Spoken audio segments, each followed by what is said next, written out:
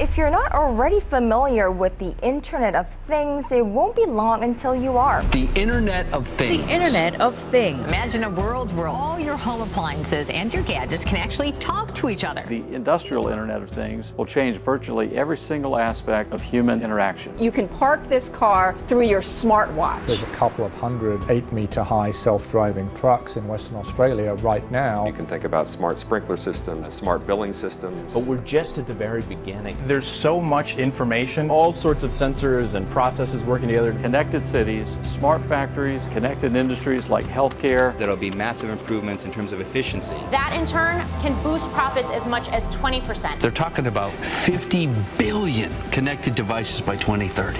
We're in the midst of a cyber-physical technology revolution. The real question is, who's going to lead the way?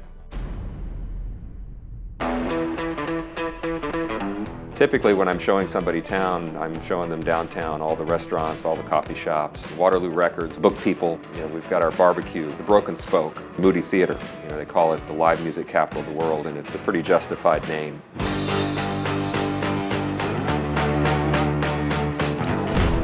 You've got a real interesting variety of people here. Hardware and software technology people. It's the state capital. You've got the University of Texas right downtown. So you've got a great educated population and a real dramatic economy that has transformed over the years. I mean, you've got all these new buildings, construction going on all over the place. We've got a lot of people moving downtown. In general, a lot of traffic. Our traffic is now worse than the Big Apple, according to the National Traffic Scorecard. As a city continues to grow, we have to ask ourselves, what do we do about the challenges associated with that growth? I mean, I see Austin as a microcosm of the global trend towards urbanization. And so you look at IoT and how that is going to be able to transform the way cities are put together. I mean, it will transform our roads, make those more efficient, our public transit systems, autonomous vehicles, TNC companies like Uber and Lyft. So we've got a lot of challenges, but there's a lot of opportunity. Anytime you have rapid change and rapid growth, you have rapid innovation. 50 years ago, about 40% of the world's population lived in an urban area.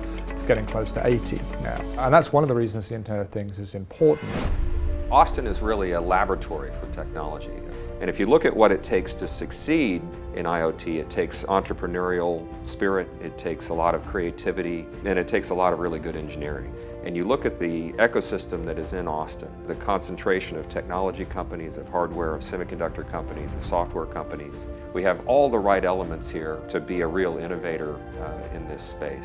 What steps can Austin take to accelerate some of the IoT innovation here in our own backyard? So if you look at the fact that Austin owns its own infrastructure, Austin is unique in that they own both the public electric utility and the public water utility. The city has been able to optimize a lot of those programs and be very progressive and forward-looking because it's a public utility owned by the city. The unique characteristics of Austin allow it to implement IoT quickly and in many ways. So Austin was chosen as the home of Formula One in the United States. These cars are just absolutely amazing. Tons of sensors to figure out exactly what's going on in the car. They have about 100 megabits per second data link from the car up to the cloud. They have hundreds of people in remote locations that are reviewing that data and optimizing the car and its performance to figure out exactly, given the conditions, given the track, the types of tires and things that they're using, exactly how to get the best times.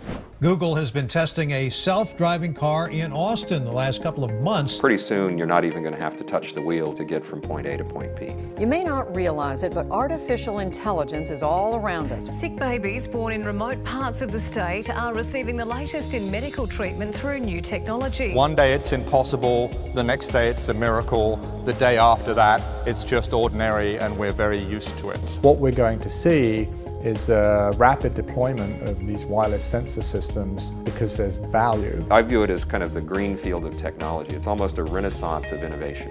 So the problem we're seeing is that the Internet of Things and the devices are being developed faster than our ability to secure them. I think we should be very careful about artificial intelligence. Make no mistake, these are Hollywood fantasies, but they do tap into real-life concerns about artificial intelligence, or AI. You see, Austin is just one piece of this puzzle. There are plenty of other markets, technologies, and policies that are all coming together to change the world in ways we've never seen before. With an estimated $11 trillion impact on the global GDP, the Internet of Things will make the Industrial Revolution of the 1800s look like a blip on the radar.